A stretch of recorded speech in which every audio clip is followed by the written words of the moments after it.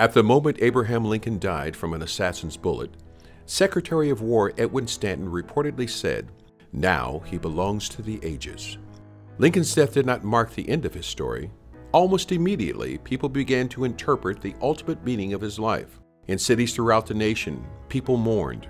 Ministers offered eulogies, and all struggled to make sense of what had just happened. In that search for meaning, some scoured the countryside in Kentucky and Indiana looking for evidence of Lincoln in the places where Lincoln lived as a child and young man. In Illinois, the place where he lived and worked took on a new meaning. In Washington, D.C., the White House, U.S. Capitol, and even Ford's Theater, the place where Lincoln was assassinated, were draped in mourning. All were photographed countless times. Along with looking at the places where Lincoln walked, people looked to Lincoln's words for solace and comfort. Even in death, people looked to Lincoln for inspiration. We still do. As a nation, we often check our progress against Lincoln's vision.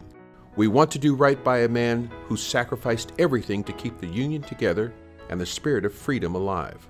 Lincoln said as much to Congress on July 4, 1861. It is a struggle for maintaining in the world that form and substance of government whose leading object is to elevate the condition of men, to lift artificial weights from all shoulders, to clear the paths of laudable pursuit for all, to afford all an unfettered start and a fair chance in the race of life.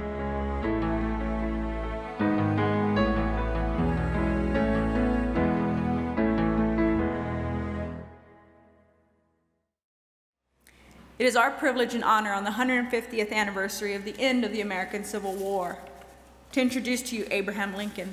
Listen to what he has to say. What you will hear is taken from Lincoln's actual words, words that convey hope for his country, for his story, and for our story.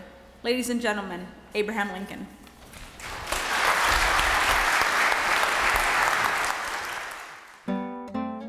I am particularly pleased to have this opportunity to be with you today and to say a few things regarding the future.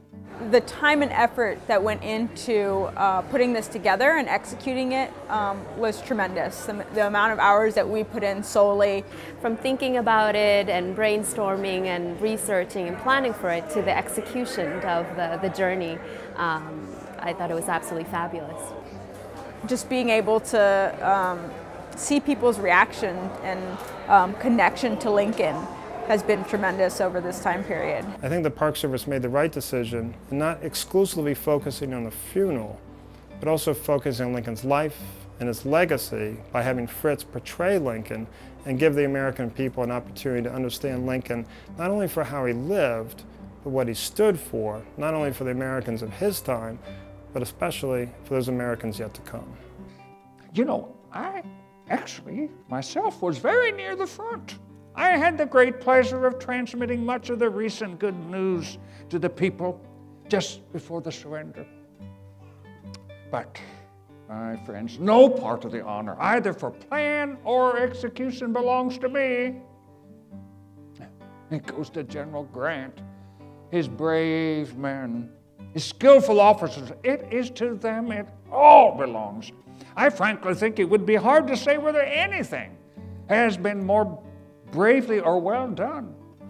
Well, I was so impressed at all the sites where he visited, the enthusiasm, the excitement there was for Abraham Lincoln, and the high compliment to Fritz and the way he portrayed Lincoln was how many people after a performance would approach him and continue to ask him questions a half hour to an hour after the presentation. Abraham Lincoln have ever conceived of a black man becoming president?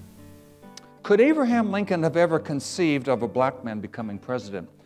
Yes. In fact, he said many times, you know, every race, religion, and color should have the same opportunity. Now, this is something that Lincoln made very clear, for an equal start. He distinguished that from an equal end.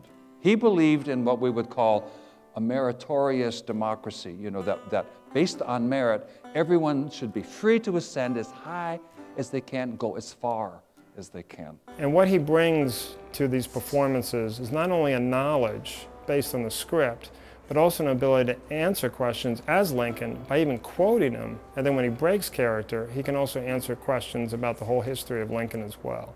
Obviously, Dewey Cole and Vanessa Torres, the two other people came on, did an outstanding job in the presentations, working with visitors before and after the shows as well. We were at Albany State House, at the state capitol there in the war room, and it literally depicts all the different wars that the United States have been a part of or participated in.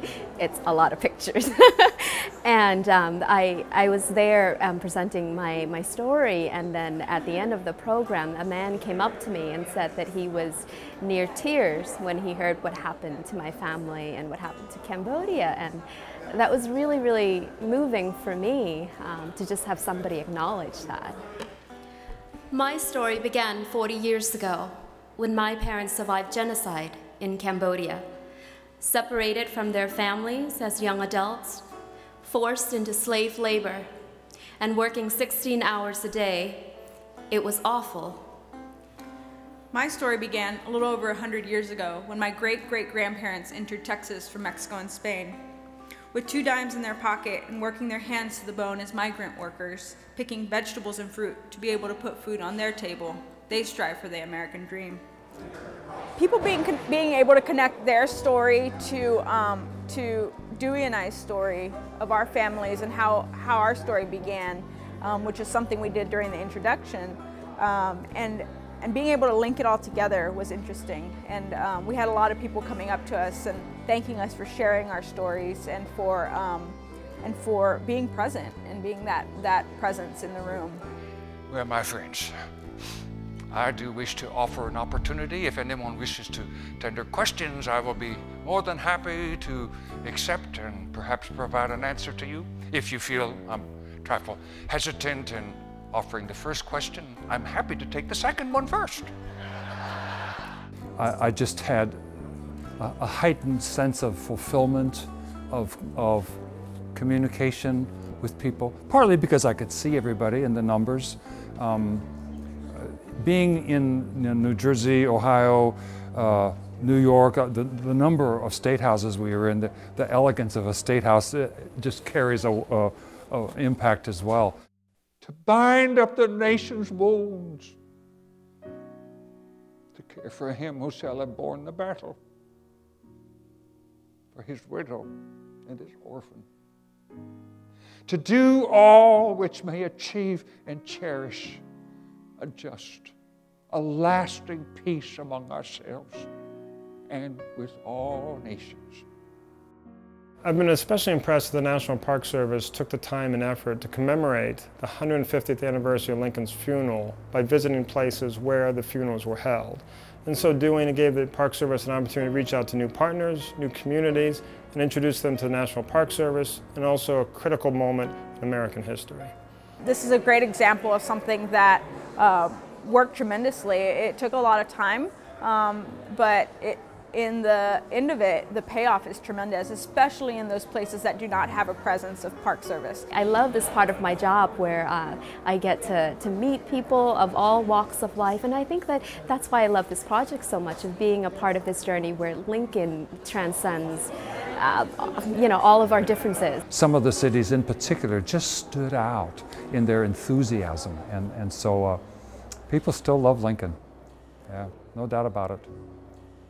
I think the most important aspect is having us in the National Park Service look beyond our park boundaries, to grasp the idea that we have a national history, and as such, we're not just limited to the sites that are part of the system, but look at the nation as a whole. Over half the sites that we gave presentations in are not National Park Service sites, yet we have a story that we've learned in the National Park Service we can take to the American people, and those sites that hosted us were more than willing to work with us in telling that story.